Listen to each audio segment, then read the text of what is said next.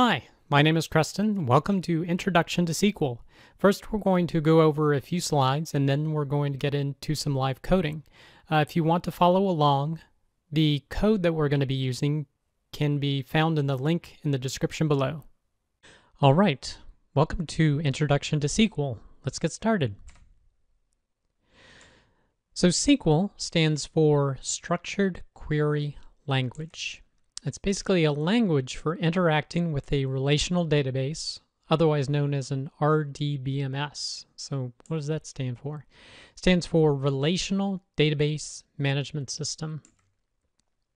And some example of SQL that you may have seen somewhere is select star or asterisk from a particular table. So like select all from orders or select all from addresses.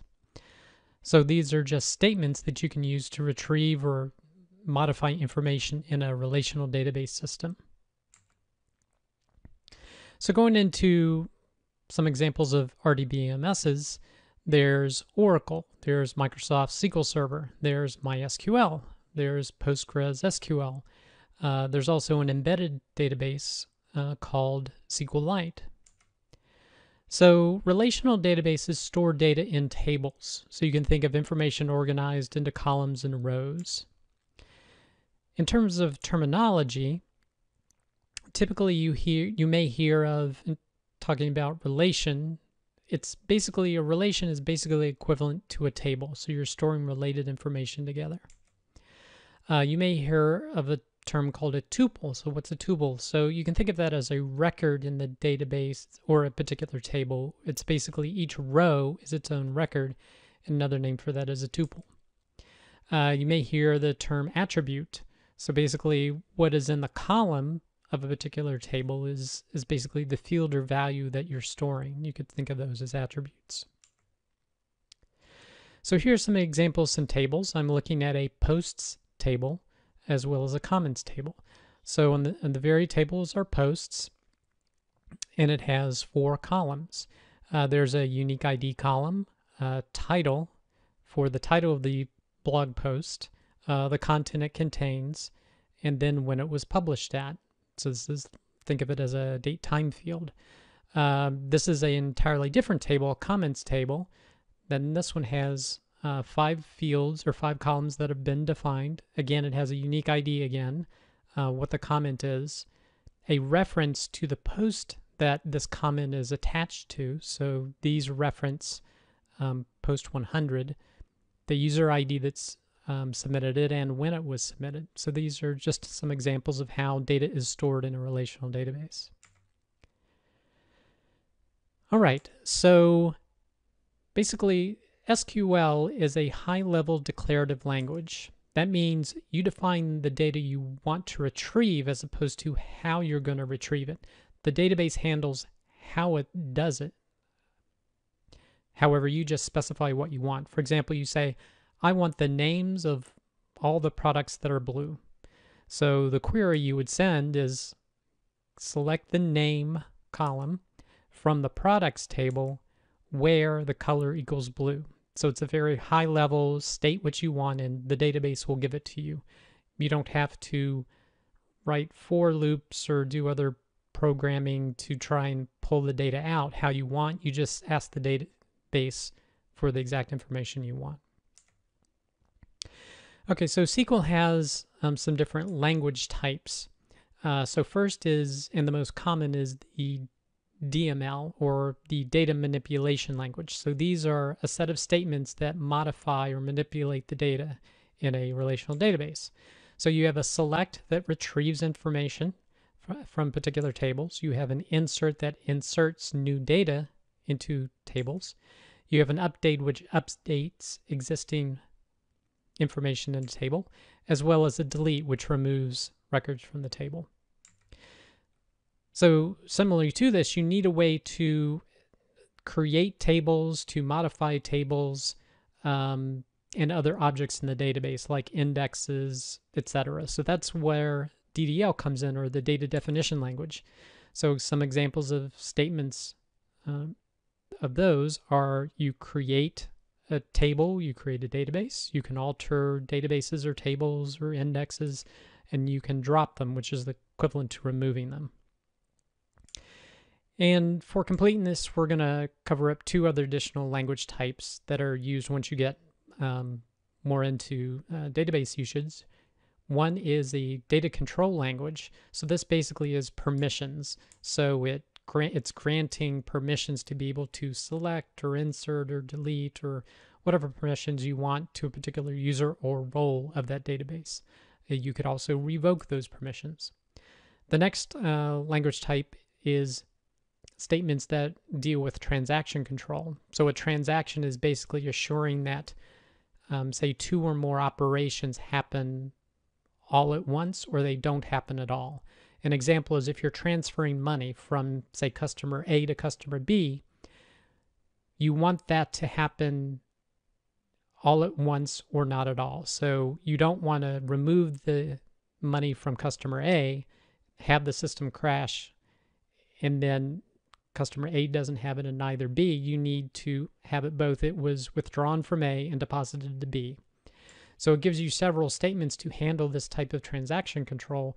There are begin statements to begin the transaction. Once it is complete, you do a commit. Otherwise, you can specify it to roll back. So those are just a few other the different language types. All right, let's get into some live examples. Okay, for these examples, I am using Ubuntu, the Ubuntu operating system, and I'm going to be using the PostgreSQL database to show these examples. Feel free to follow along in your own database that you choose.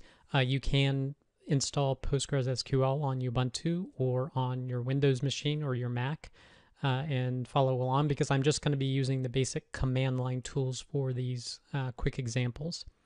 But in Ubuntu, how you would get access to the SQL client is basically I'm going to connect as the Postgres user, give my password, and now I can run PSQL, which is the SQL client for the PostgreSQL database. And you can follow along and use other database systems. The commands I'm going to be showing you can run in others, and I'll try to make note of when it won't work or what you may need to pay attention to get queries to work. But let's go ahead and continue. So basically I've connected to the Postgres database of PostgreSQL. So the first thing I want to do, as a quick example, hello world, you can do select hello world and just pass it a string. And it returns hello world, and it tells you it returned one row. So we've done what a basic program typically does, is just print out hello world. Now, before we get into doing more interesting things, I want to go ahead and create a database in Postgres. So to do that, I'm going to create a database called test. So that database has been created, and then I want to exit out of the client. You would do a /Q to do that. If you're using a different database with a different client, your commands will of course be different. And I'm going to connect to that particular database. So I'm telling PSQL I want to connect as test, and now I am connected to the test database. So what I want to do at this point is create a new table. So I'm going to create a table called posts, similar to the example we showed earlier. So these are blog posts. I'm going to have an ID on each post. It's going to have a title, a set of content, as well as a timestamp, that is a date and a time without a time zone for when it was published at. So I'm going to go ahead and create that table. It says, okay, the post table's been created. So now at this point, I'm going to insert a few posts. So basically insert into the post table, and I'm specifying the columns that I'm going to be entering and specifying the values for each of those columns. So ID is equivalent to 1. ID is, I'm using the integer of 100. the title is going to be Intro to SQL, the content will be Epic SQL content, and published stat will be this particular date.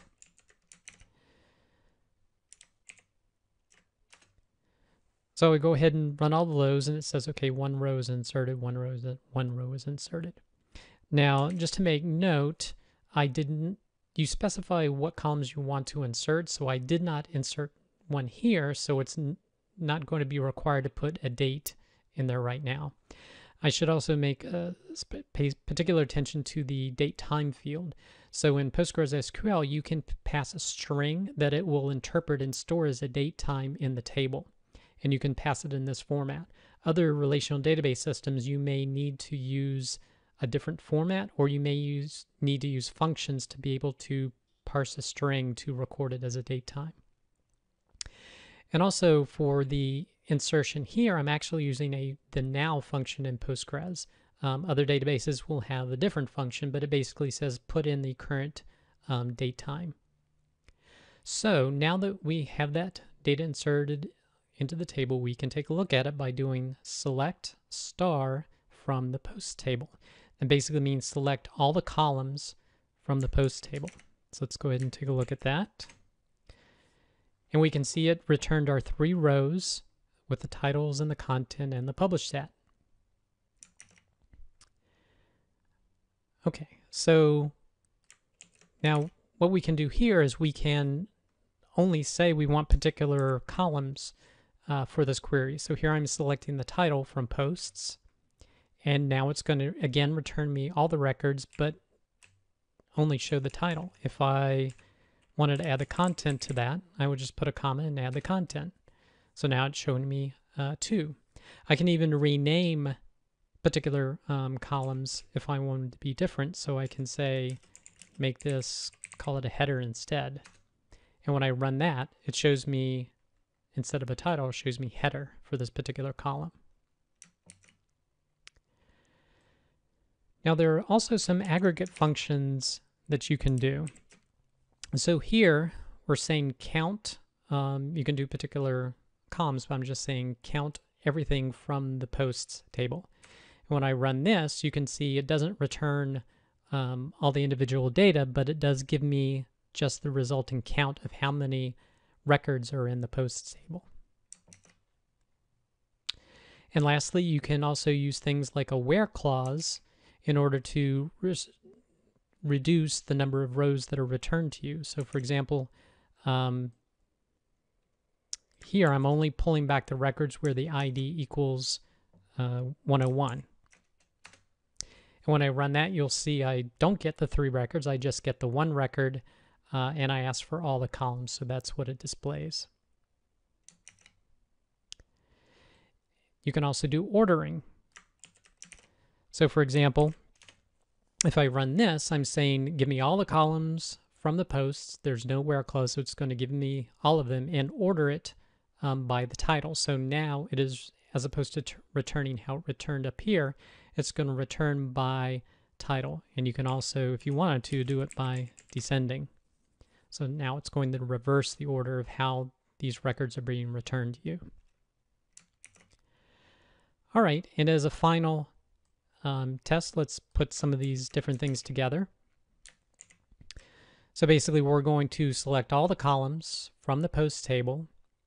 We're going to restrict it by where the published stat date is greater than February 1st, 2008, and order it by the title. So we ran that there. There's only actually 1 post that gets returned, but we get the 1 record where the where clause was appropriate. I hope that was helpful. If you want to learn more, you can check out my free course called SQL Bootcamp. There's a link in the description below this video.